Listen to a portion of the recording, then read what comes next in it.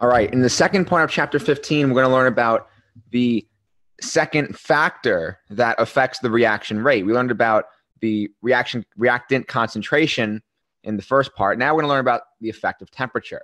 So there's this equation called the Arrhenius equation, which represents the rate constant as a factor of temperature and activation energy. So we have this equation here. Of course, we'll be given on the exams, and we're going to learn more about it during the real lecture. But you have A times e to the negative EA, which is the activation energy of a reaction, divided by R. So that's our ideal gas constant. It's back. And now it's in the form, since we're dealing with energy, it's in the form of 8.314 joules per mole Kelvin. And then you have multiplied by time, which is your temperature in Kelvin all the time. So here is an example of what activation energy is. You have energy of a certain amount of reactants. And in order to proceed with the reaction, in order for the reaction to occur, a certain energy threshold must be met. A lot of the times these reactions don't happen spontaneously. Like if you have two oxygen atoms that go together to form O2, that happens spontaneously. But most reactions don't, such as taking two very stable gases that are fine by themselves, which is H2 and O2, and combining them to make H2O. This doesn't happen spontaneously, and it needs energy for it to form its products. So that energy threshold is called the activation energy. And of course, it's measured in joules, just like we know energy is. So you have the activation energy. Then you have this thing called the activated complex, which it really represents the transition state between the reactants and the products by the formation of partial bonds. And here's an example of one of those happening, where you have a simple reaction of just a rearrangement of atoms, which any chemical reaction is a rearrangement of atoms, but more specifically, we have isomerization. So in this case, where you have methyl isonitrile, which is CH3, single bond to N, triple bond to C. If you have the switching of the carbon and nitrogen to make an isomer into the CH3C triple bond N, this is a chemical reaction, and it requires some energy. So what needs to happen is CH3N needs to break, and a bond for the CH3C needs to form, and this thing needs to rotate. This thing, meaning the N triple bond C, needs to rotate. So in order for that to happen, this needs to break, and this needs to form. So we can represent that in an energy diagram. Just to be brief, you have the activated complex where you have partial bonds in part of the rotation, which is where the activation energy needs to be met. And then you have our final delta H of the reaction, delta H of formation, where it's just the difference between the energy to start and the energy to finish. In this case, it's an exothermic reaction because if you see, the energy at the beginning is greater than the energy at the end, meaning the reaction loses energy. Something else that we can look at is the Arrhenius factor, so the exponential factor, where you have e to negative EA RT. So basically, you can think about it in your head as what happens to the rate constant, meaning K equals A times this factor, when you increase activation energy, decrease it, increase temperature, decrease it. You can think about that because this factor, it's e to the negative.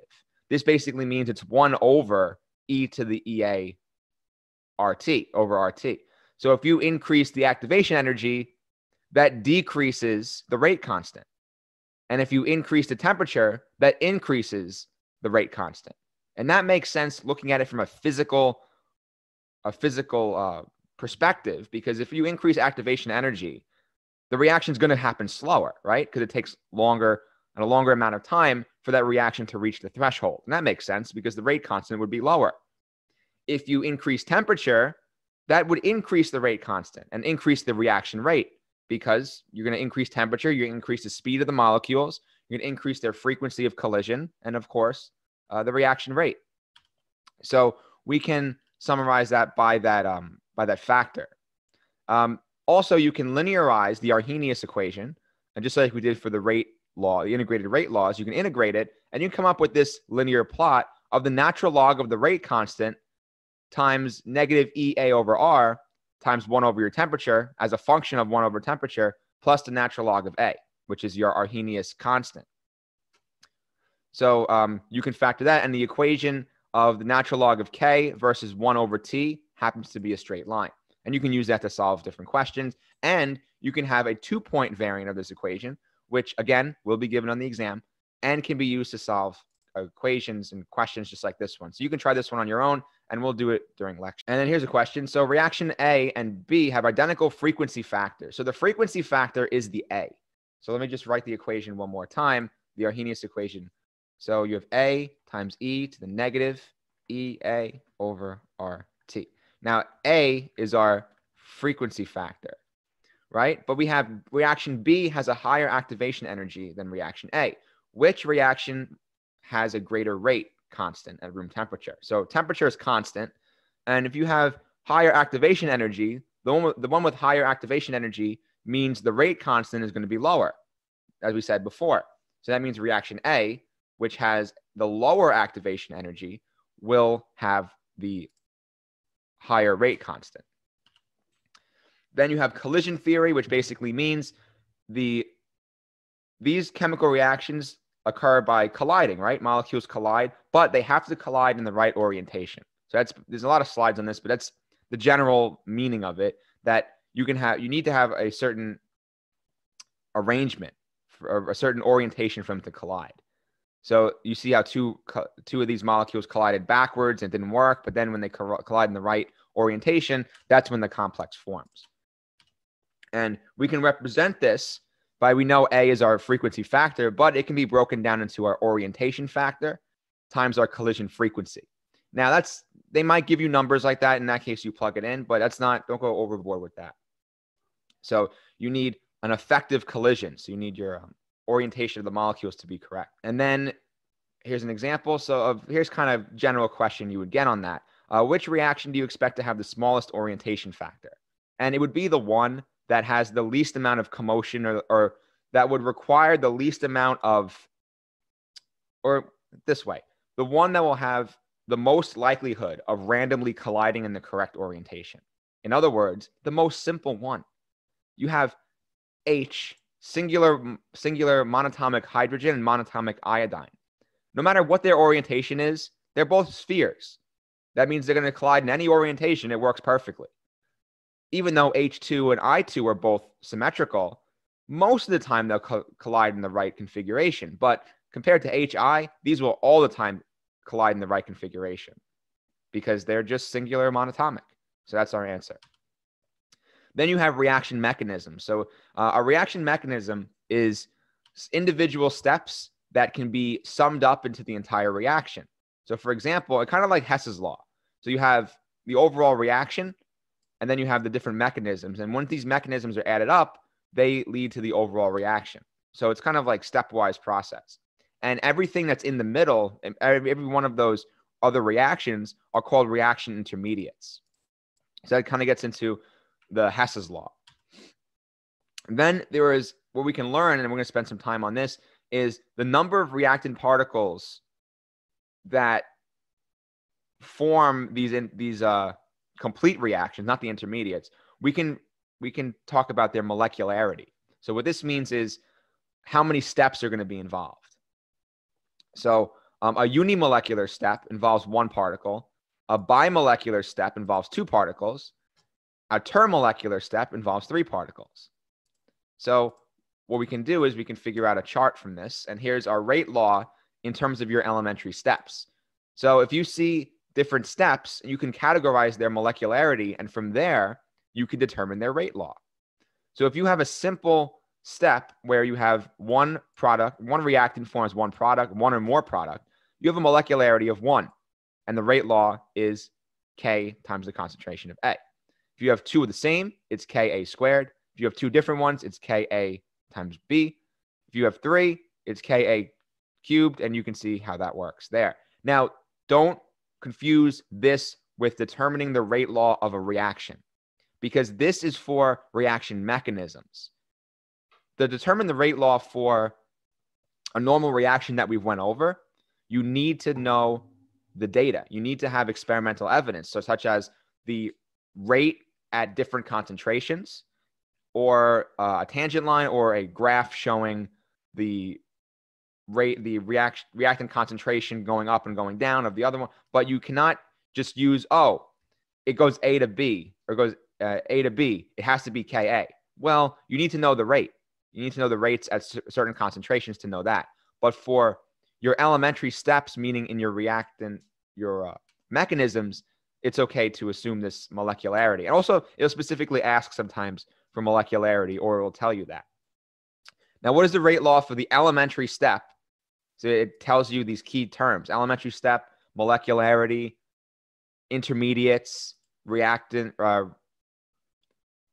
unimolecular, bimolecular, things like that. So for this elementary step, you have A plus B equals a product. So it would be just simply K times A times B. So it's pretty easy. It's a lot. I think it's easier than just the normal reaction rate law. Then you can have we're going to talk about the rate determining step, which means it's the slowest of the steps in an entire reaction mechanism. So for example, if you have this mechanism where this is the overall equation, and then you have two reaction intermediates, which is equation 1 and 2. This one is the slow reaction. This one is the fast reaction. They will tell you this information. And the slow reaction determines the rate of the entire equation. Because if you look at the rate of the entire equation, the whole reaction, it's dependent on just the rate of the slowest one, right? Because that is what the entire mechanism depends on. It's kind of like you're only as slow as your weakest link, or you're only as fast as your weakest link. And that's exactly true. So from determining the rates of the individual steps, you can determine the rate of the entire reaction based on whichever one's the slowest. So here's just an example of that, where you have, this is your higher activation energy, which means step 1 determines the overall rate, because the other one happens more quickly. So what we can do is, if you have a more complex mechanism, such as this 3-step mechanism where you have the slow rate for mechanism for reaction 2, and here's the overall reaction, your overall rate observed will be the rate of the slowest reaction, which is reaction 2. And then you can do some math and figure things out. So basically what's happening here is, since the first reaction is an equilibrium reaction, meaning it goes in both directions, you can have two equations. You have the rate going forward equals the rate going backwards. So that would be K1 equals this, and then K1 minus K minus 1 means the same K, but just going the other direction. And then equals the products going backwards. So the rate forward equals the rate reverse. Then you can do some math and you can figure things out. And then you can have an equation to figure out the overall rate law by plugging these definitions into the overall observed reaction rate. So that's why this K observed is different than the the rate observed is different than the overall reaction rate for the slowest one, because we used this math to plug it in. So that's possible too. Then we can talk about catalysts, which is the last thing. Basically, what a catalyst does is a substance that speeds up the rate of the reaction without being consumed itself. So it being present increases the chances of collision. So it makes them happen faster. And you can see with a catalyst, the activation energy is a lot lower. So it lowers the activation energy. That's the main definition. Different types of catalysts. There are heterogeneous catalysts, which are in the same phase as the reactants. Then there's homogeneous catalysts, which are a different phase. So sometimes you have